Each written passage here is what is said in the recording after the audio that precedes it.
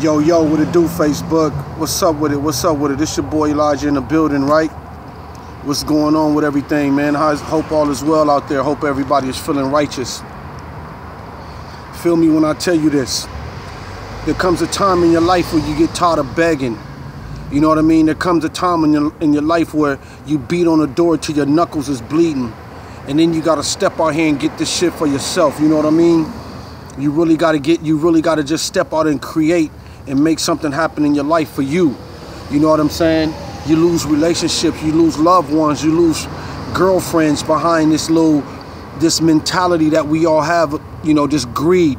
So it comes a time when you got to push everybody and everything aside, and you got to step out on this joint, on this journey of life, you and God, man, and you just got to go for it. And you got to know that you can't stop. You got to know that you're unstoppable.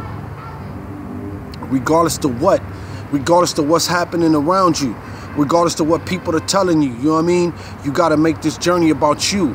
And that way you can turn around and bless others. If it's not about you, man, it's going to be something else. They're going to drag you through the mud, beat you up and take you through the dirt, dry you off and take you to the ocean, drown you, bring you back, drown you again. You know what I'm saying? This is how it happens when that enemy takes control, man. You got to take control of what you about. You know what I mean? Take control of what you about.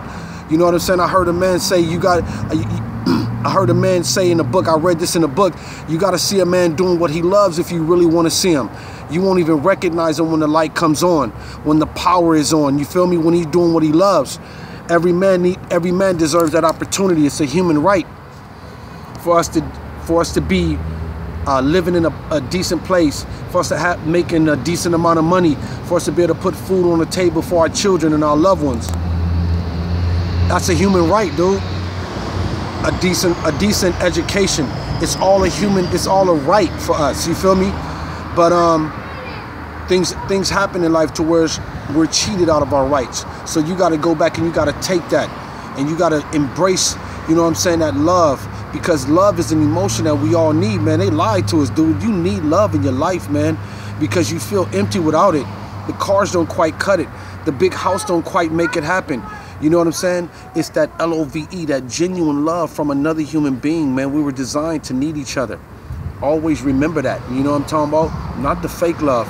The real love is what you need. The fake love is everywhere according to how big your bank account is. You can go buy the fake stuff. You can't buy the real stuff. It ain't for sale. It don't have a price tag on it. It ain't even in the same facility. You know what I'm talking about? This is your boy Elijah. We do it only because we love you.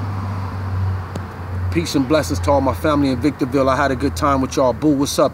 All my Richmond family out there. We had a blast out there the other weekend. I went and got into my prayer corner. You know what I mean? And it was just a blessing, man. It was a blessing to get away and get away from you know, get along with God and get on my knees and just, you know, just do that. That felt really good. Anyway, had a blast. God bless you guys. Always remember, your life is about you. You reinvent yourself as many times as you want to. Don't let nobody tell you nothing about you. Be yourself. Come out better anyway. God bless.